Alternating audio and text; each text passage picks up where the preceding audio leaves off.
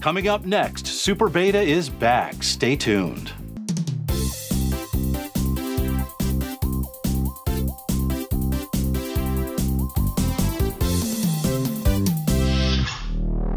Hey retro tech heads, and welcome to another edition of Dave's Retro Video Lab, the show where I check out all things related to old school consumer video cameras from the 80s and 90s.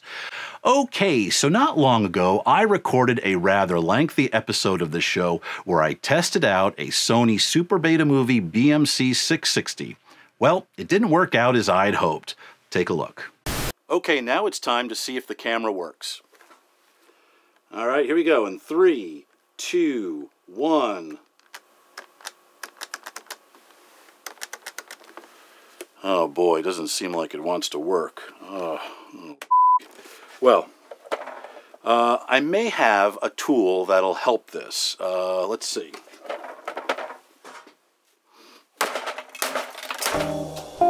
We're experiencing technical difficulties. Please stand by.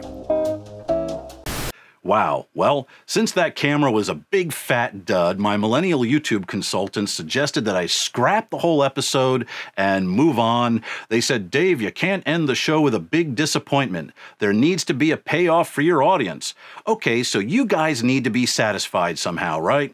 That means somehow I have to find a guaranteed, fully functional BMC-660, which is going to be almost impossible. I can't even begin to tell you how many 660s I've purchased in the past which did not work. I'm almost embarrassed to say it.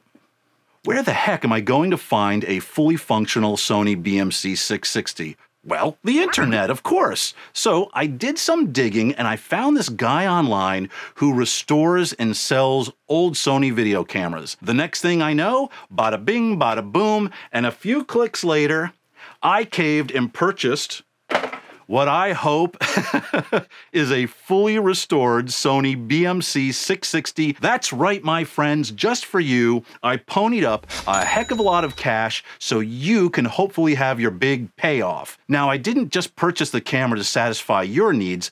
I have always wanted to add one of these to my collection as well. Why? It's a Super Beta, of course, and I think it's just plain cool.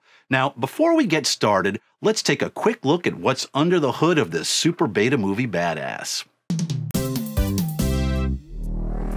The Sony BMC-660 went on sale in 1986 as part of Sony's new line of Super Beta gear. Retailing for just under $1,500, the 660 didn't offer much in the way of features. It couldn't play back tapes, it had no electronic viewfinder, no titler, and it sucked in low light. That all being said, its standout feature was certainly its superior image resolution. Sony's BMC-660 put out almost 300 lines of horizontal resolution, which gave it a 20% bump in image quality over the competition. Beyond that, the BMC-660 offered a ho-hum set of extras, which included a 6:1 power zoom lens, infrared autofocus, and a basic LCD display. Finally, the 660 weighed in at a hefty 5.8 pounds without a battery or tape, so it was kind of on the chunky side as far as camcorders were concerned. I don't know what Sony was thinking, but they were not going to win the format wars on just resolution alone. Okay, before we see if this thing works, I wanted to point out one more feature for those of us, like myself, who don't bother to read the instruction manual. Underneath the 660 is this little door which hides a small white switch. That switch selects which format the camera will record in. You can choose between Super Beta mode or Standard Beta mode. Now, what's really silly about all this, Sony had to go as far as to slapping a sticker on the camera to point out where the hidden access panel was located. Now, why the switch is underneath the camera and not up here somewhere is beyond me.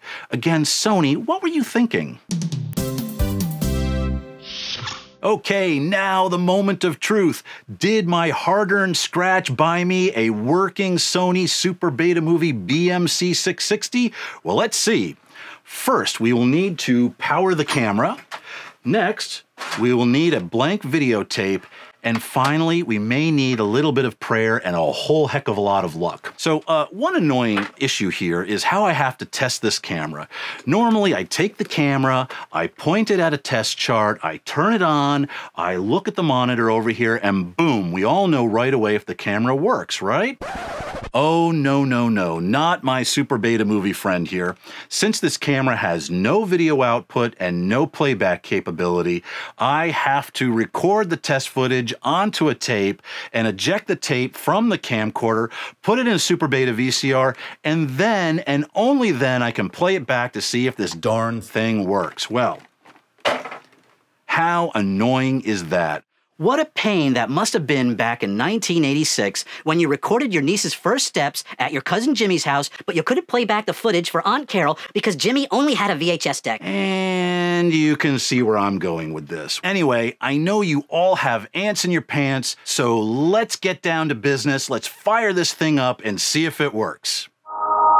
Okay, now it is the moment of truth. It's time to see if our Sony BMC-660 here actually works.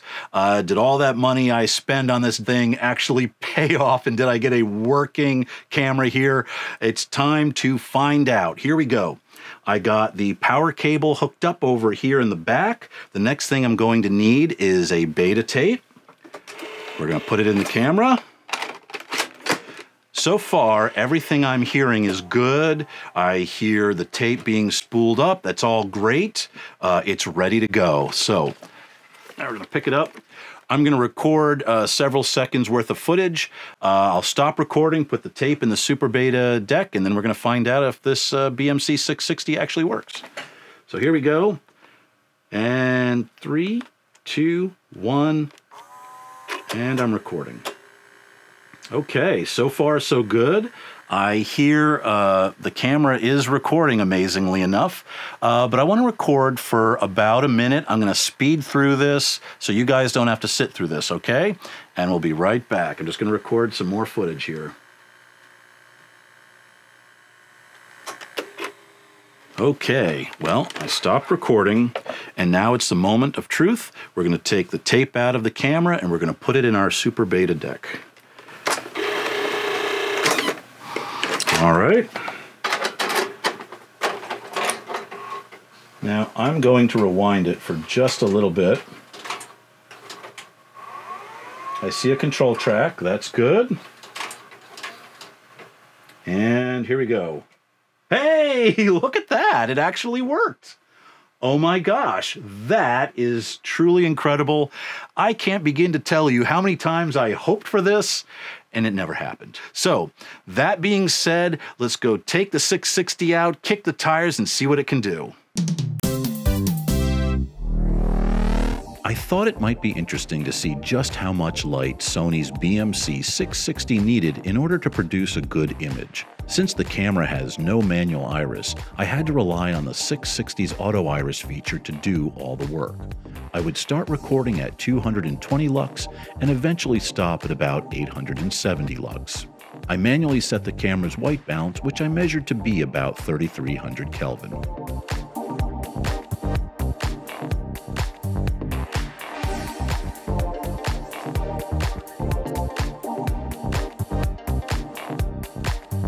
When I compared the different exposure samples, I thought 420 lux looked the best. I wanted to go back and clean up the shot because I thought the background was too dark and I didn't like my framing. This time around, I was able to adjust the lights to about 390 lux and set the camera's white balance to the indoor setting, which is usually rated at 3200 Kelvin. Hey, I am so glad that this Sony BMC-660 actually works.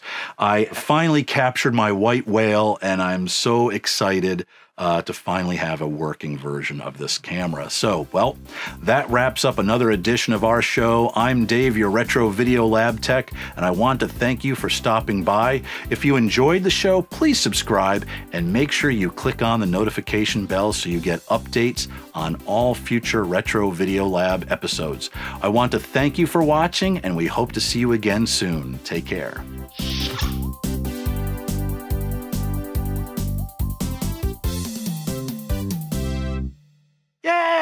got that done?